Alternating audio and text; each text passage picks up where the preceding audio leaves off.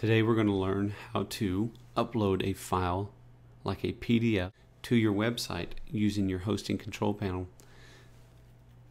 Where this may be useful is if you are a church and you want to upload a bulletin or a newsletter, or say you're an organization or a business that needs to have specific documents online accessible to the public or privately, but you need to get these documents online to your website and link to them from your website. Basically, most of the time we use PDF documents for this, and for purpose of instruction, I already have a PDF that I will be utilizing today for this instructional period. We're going to use a church website, for example, hollyspringsbaptist.org. They have a place on their website for bulletin and newsletter. They currently have a bulletin. They have a graphic for a newsletter, ushers, etc. So what we're going to do is show you how to make this graphic area right here link to the PDF. It's quite simple. We're going to go to the hosting control panel, and we will go down to the websites and domains under File Manager.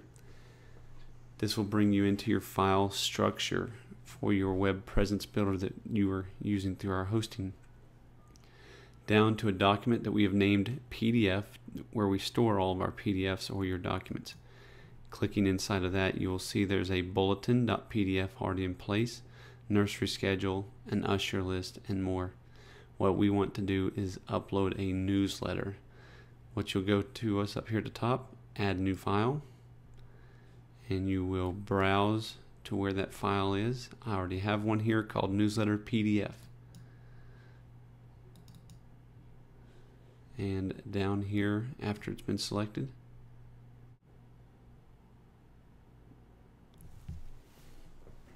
there, we've now uploaded the PDF. As you'll see here, the file structure will include the name PDF.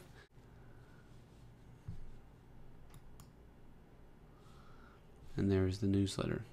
So now this address here